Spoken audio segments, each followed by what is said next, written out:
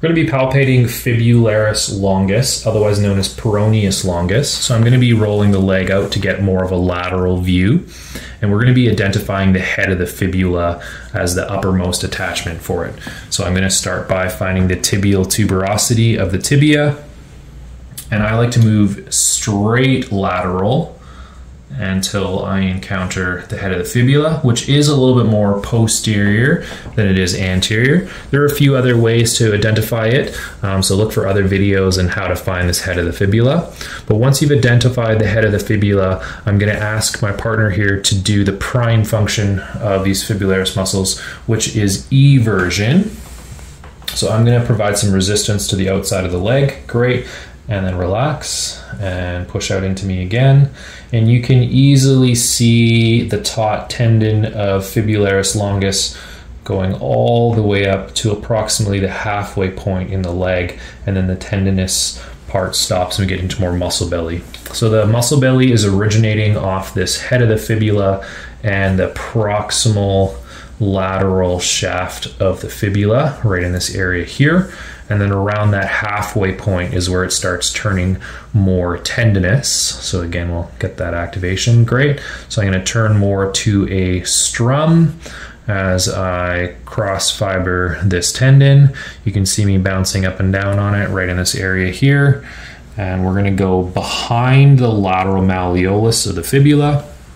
And this is where you're most likely going to lose visual of it. So I'm going to relax the foot a little bit here.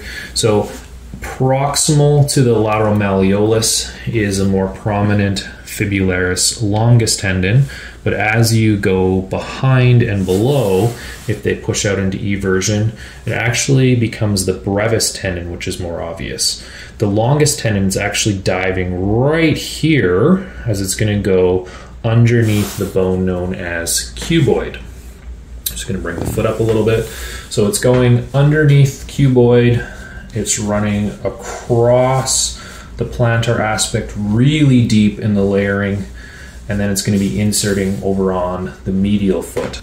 So I'm going to take my other fingers and orient myself. I'm finding the base of the first metatarsal and the medial cuneiform. So where I am right here with my fingers is the insertion of tibialis anterior, but on more the lateral plantar, deep inside the layering of the foot, is the insertion of Fibularis longus. So the same two bones, but more on the lateral plantar versus tibialis anterior on the medial plantar. So that means that these two muscles kind of work opposing each other, tib ant doing dorsiflexion inversion, and Fibularis longus doing plantar eversion. You will not be able to find the tendon's exact insertion into the two bones, so just reference using the medial aspect and then kind of sinking in to the plantar aspect of the foot. So that is going to conclude our palpation of Fibularis longus.